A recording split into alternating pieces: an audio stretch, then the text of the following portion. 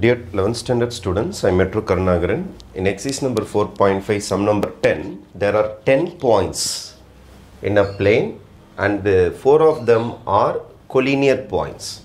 There is no problem now.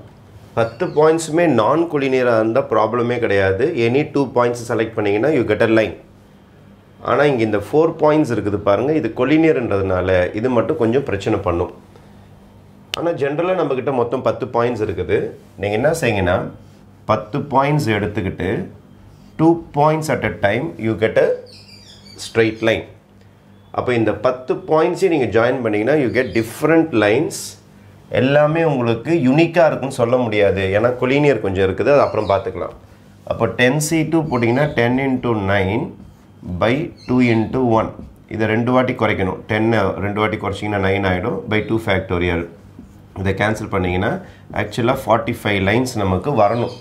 எப்போ வெறும் 10 points இருந்ததுன்னா எக்ஸாக்ட்டா 45 லைன்ஸ் யூனிக்கா இருக்கும். ஆனா இங்க collinear இருக்கிறதுனால என்ன பிரச்சனை ஆகும்னா இந்த 4 பாயிண்ட் மட்டும் இது ஒரு ஸ்ட்ரைட் லைனா இருக்கும். இது ஒரு ஸ்ட்ரைட் லைனா இருக்கும். இது ஒரு ஸ்ட்ரைட் லைனா இருக்கும்.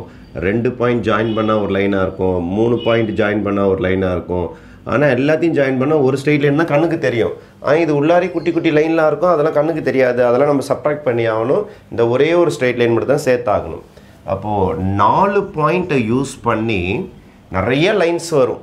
இந்த 4 collinear points இருக்கு பாருங்க. 4 collinear points யூஸ் பண்ணி நிறைய குட்டி குட்டி லைன்ஸ் சிங்கிள் லைன் வரும், டபுள் லைன் வரும், ட்ரிபிள் லைன் வரும். அந்த லைன்ஸ் எல்லாத்தையும் நீங்க சப்ட்ராக்ட் பண்ணனும். ஆனா ஒரே ஒரு பக்கா ஸ்ட்ரைட் லைன் இருக்கும். அதை மட்டும் மறக்காம சேர்த்துக்கணும். அவ்வளவுதான். அப்போ இந்த மாதிரி collinear points கொடுத்துட்டாங்கன்னா நீங்க என்ன செய்யணும்னா அந்த லைன்ஸ் ஒரே சமயத்துல 2 பாயிண்ட் சூஸ் பண்ணி அதை சப்ட்ராக்ட் பண்ணிட்டு ஒரே ஸ்ட்ரைட் லைன்ல ஆட் பண்ணி ஆகணும்.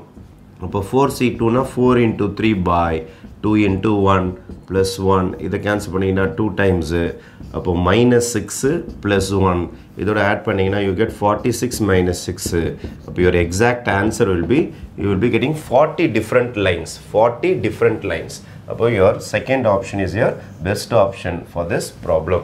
இந்த மாதிரி collinear points வந்தனா அதை மைனஸ் பண்ணிடுங்க. அது இல்லாம ஒரே ஸ்ட்ரைட் லைன் ஒன்னு கிடைக்கும். அதை மறக்காம நம்ம ஆட் பண்ணிடணும். Okay, thank you.